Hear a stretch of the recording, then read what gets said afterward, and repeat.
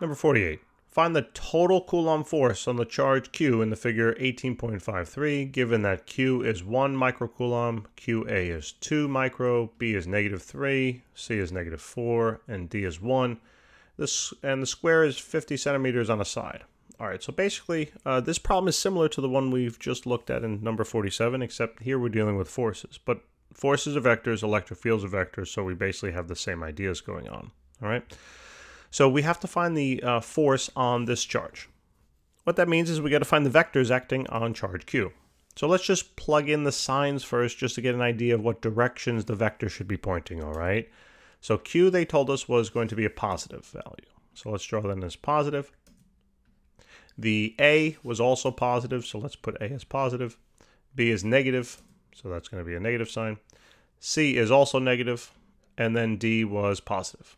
Okay, so let's draw in each of the vectors now. All right, let's start with A. So you're finding the force. Now remember, the force, according to the formula on the right-hand side, KQ1, Q2 over R squared, the force is a function of both the charge of one of the items, one of the charges, and the charge of the other. All right, so what that means is in order to find the force acting on Q, you got to know not only the force, not only the charge of Q, but the charge of the item that you're talking about calculating the force between, right? So here we know that these, and now what we basically are doing here, just so we're clear, is that I'm looking at each of these separately, right? We've seen this in the past, all right? So I'm looking at each charge individually. I'm going to find each vector individually, and then I know once I have all my vectors, I just got to find the resultant, okay? It's that straightforward. So this is a repulsive force, right? So therefore, the force on Q produced by QA will be repulsive and pointing in that direction. Okay, right? If you think about it, you put two positive charges there. Where's this going to be moving? Well, it's going to be moving away, right? This one's also moving in that opposite direction. They're repulsive. So this we'll call FA.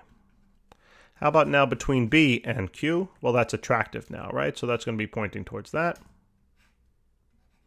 And this is going to be F sub B.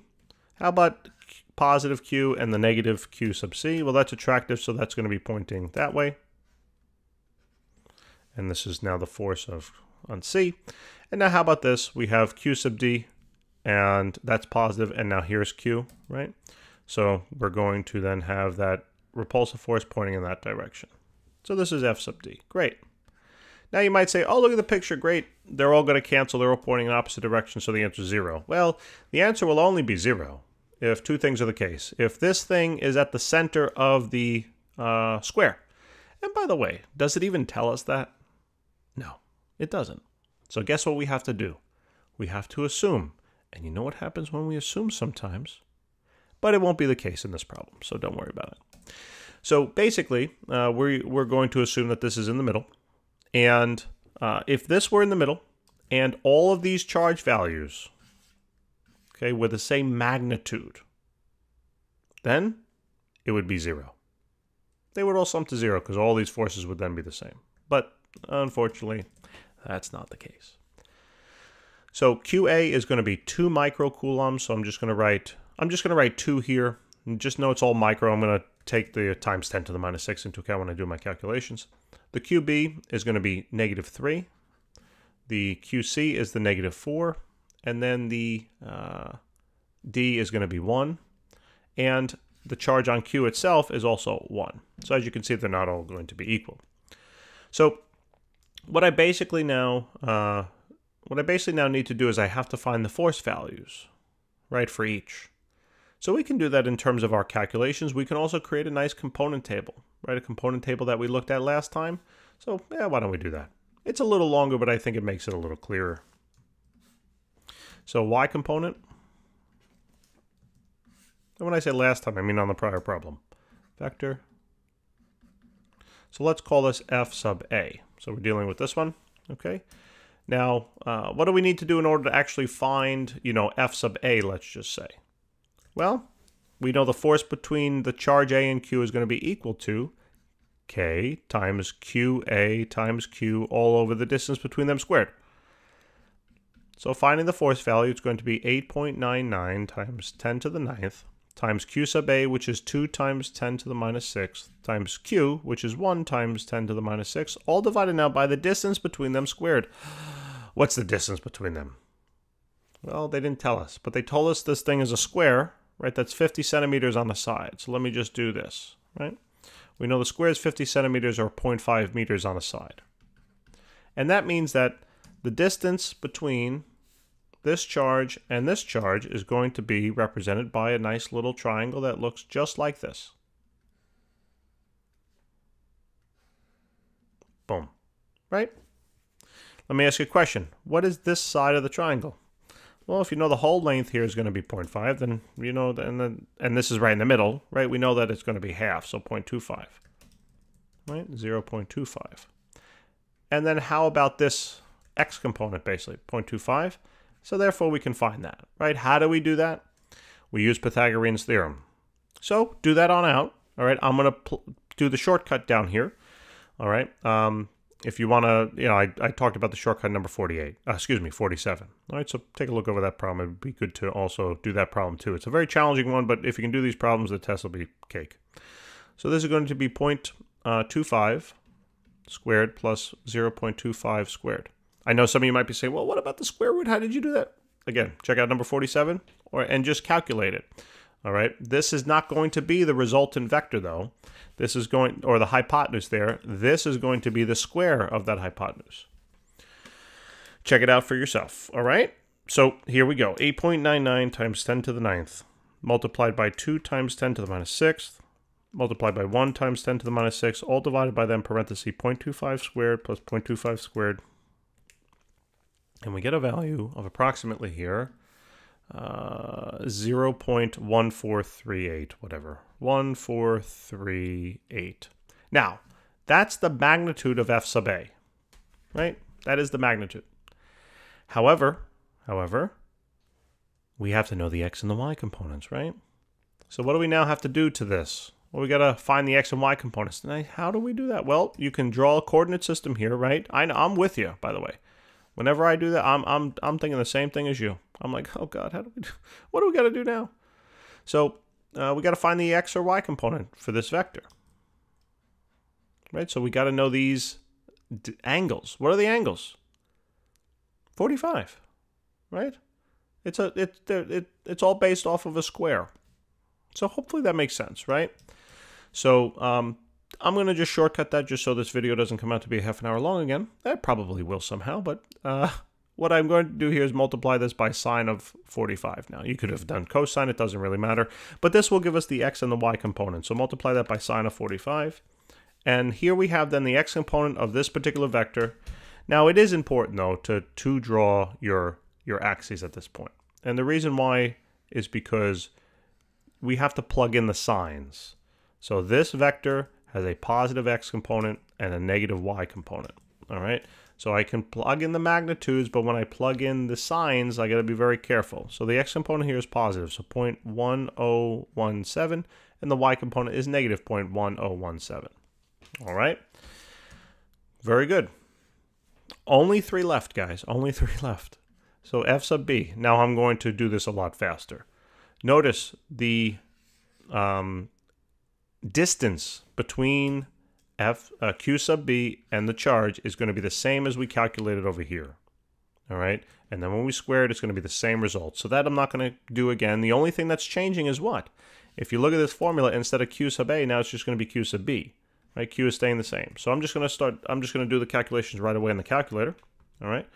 So there's going to be 8.99 times 10 to the 9th multiplied by q sub b, which is 3 times 10 to the minus. Remember, it's all absolute values, so you don't have to worry about the sign.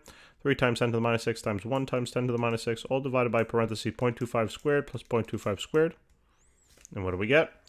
Then you have to take the sine or cosine of 45 of that, because it's all at right angles. And here we get 0.1525-ish or so.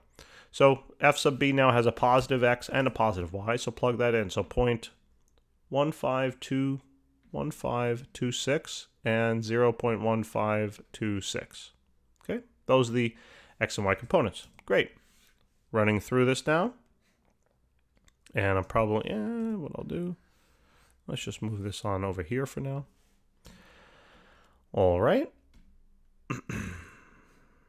So f sub c now. And again, same process. All right, F sub c, I got to know the charge here, it's 4, all right?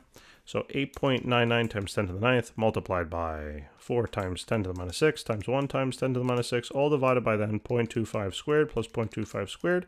Multiply that then by the sine of 45, and what do we get? So here we're going to have now a negative x, because this vector is in the negative x direction, and the negative y, right? Alrighty, so it's going to be now negative 0.34 and then negative 0.2034. And now finally, let's do f sub d. So that's this vector on over here. And now what we need to do is, we know that the charge on D is going to be 1 microcoulomb, so we just substitute that on out and plug it in, plug in the 1 microcoulomb instead of the 2 in our formula that we were using before. So K is 8.99 times 10 to the 9th multiplied by 1 times 10 to the minus 6 times 1 times 10 to the minus 6, all divided by then 0.25 squared plus 0.25 squared. You get that value and then multiply that by the sine of 45. All right. So here the f sub d has a negative x component to it and a positive y. So there's going to be negative 0.0509 or so, and this one will be positive. All right, 0.05, sorry, 0.0509. All right, now that's it. All we got to do now is sum this all together to find that resultant force. Okay, sum these all together now. So let's plug them in.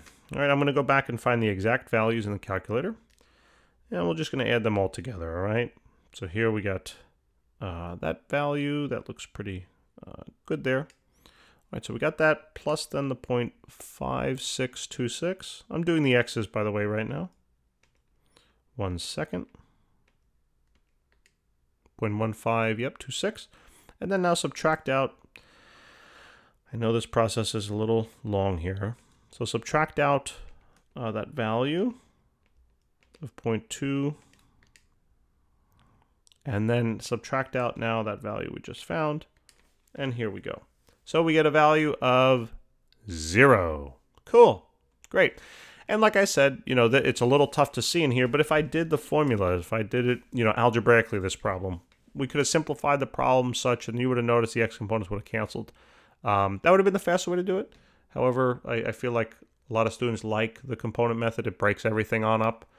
We see each piece clearly. All right, so it's totally up to you. And now let's do the y components here. All right, so let me take my prior answer, because the magnitudes are the same. It's just going to be the signs that have changed. Just input the negative sign on the first one, plus the second, which is good. Then it's going to be minus the third, and then plus the fourth now. And what do we get? We get now a negative 0.1017. 1017. Great. Okay, so now we have the components of our resultant force. So if you had to plot this resultant force, like if this axis that I'm drawing here is the same as the green axis I made over here, the resultant force has components of no x component, and it's all negative y component, right? So it's just pointing straight down. This is the resultant force here. So that is going to be equal to 0.1017, right? And actually, let me just say 0.102, right, for rounding now. That is the resultant vector, all right? So we can say now that the resultant force then is going to be 102 newtons, due south, if you like. Right, that's fine. You got to give the direction too. All right. Yeah, so that's that. Let me just I'm just trying to think of, yeah, that's perfect. Anything else? Nope. Okay. So that takes care of that. It's a very simple, we didn't have to do, the Pythagorean theorem here because it had no x component, so it was all y. All right, but hopefully that makes sense. So that would be then the force, meaning the force on this charge is directed literally directly downward, and that's going to be the direction of it. Okay, if it were to accelerate, which it should because it has a net force. F is equal to ma. Okay, I'm out. Guys, thanks for tuning in. Please remember to help us out and subscribe. We appreciate it, and we look forward to helping you with more problems. Take care.